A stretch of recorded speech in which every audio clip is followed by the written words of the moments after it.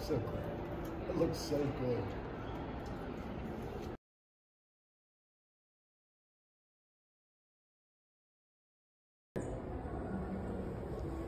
Well, will you guys pop open that trunk real quick? Check out the storage space. That's the whole point.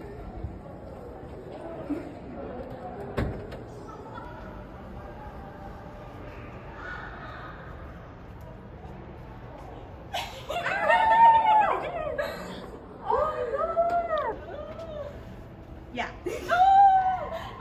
Oh my god, I was so surprised. I didn't think it was today. She told me she didn't hear back yet. And I thought we were still waiting to hear back.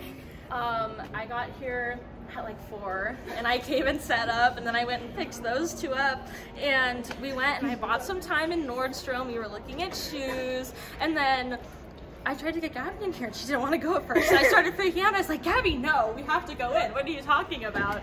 You have to. So I just walked in and I got her to follow, so it's okay. We're good. I'm just really happy I could surprise her, and I'm glad that she is happy. So I looked at Volvo and at Polestar, and I really liked the Polestars.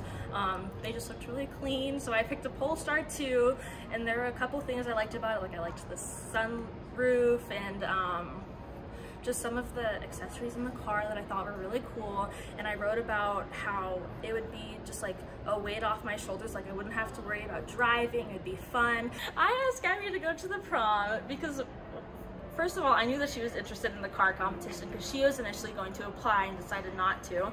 So when I applied, I had her in mind as my date. She's also been like one of my really good friends since I came to Saguaro. I was a transfer student. I got here junior year, and I've been friends with her since then.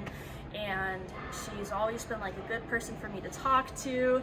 And we have a lot of friends in common. Even before we were in the same friend group like we are this year, we had a lot of friends in common. And she's just a person I can always go to, and I love her. I think it'll be nice to just be picked up and driven around and not have to worry about anything. We'll just be able to have fun and giggle and play our music and just get excited for the dance without having to worry about getting there or anything. And we get to be in a cool car that we're about to go pick out, and I think it's all very exciting. The difference is this vehicle is going to be a little bit more comfort oriented, and it's going to have leather on the inside. Both of these vehicles have glass roofs. I know that was something you said was a little important that you want.